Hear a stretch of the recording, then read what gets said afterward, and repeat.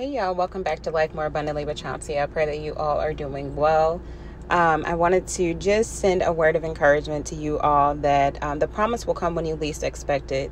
You know, the more you focus on something, the more you get anxious, and the more, you'll become, especially when you're talking about and waiting on a kingdom marriage. The more you focus on it, the more you'll become anxious. And then you'll also be irritated at the fact that it's not happening in that moment of you thinking about it. And so Holy Spirit was like, Chauncia, just chill. Because today I was having a moment. I was like, God, why is you showing all these signs, but there still ain't no manifestation? I'm like, God, you doing too much. Like, stop showing me the signs if you're not going to give me the manifestation. And Holy Spirit was like, girl, chill.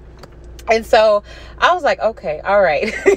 And so today I just decided just to do something to make me feel like me again. Because, sometimes we get in the dumps and we get in our feelings, and God is like, Chauncia, go live. Like, you're in a new place, you're in a new city. Like, there's so much to do. Like, I planted you here. Like, girl, go live your life. And so today I wanted to release that to someone.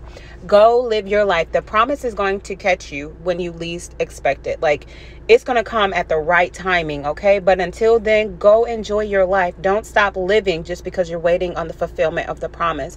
Like, God has beauty in every day waiting for you to open your eyes to it. So whatever makes you feel like you again, go do it, as long as it doesn't send you backwards, okay? Don't go backwards in the Lord, go forward.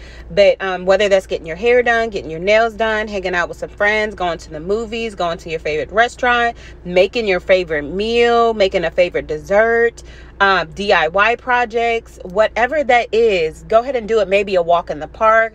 Maybe you need to go to the gym just to blow steam off. Whatever maybe you just need to rest all day, take a nap, binge watch movies, whatever that looks like, go do it. Enjoy your life, live your life. You deserve it. You done been through too much to remain discouraged and depressed. Like, no, we bind and rebuke that in the mighty name of Jesus. You deserve peace of mind. You deserve joy today. You deserve happiness, and you deserve to live, not to just exist in the earth. You deserve to live, okay? So go and live and be great on today, because you are great. Reminder, that promise is going to catch you when you least expect it. So stop thinking about it, stop focusing on it, and go and live. As soon as you go live, watch God show up with that promise like boom.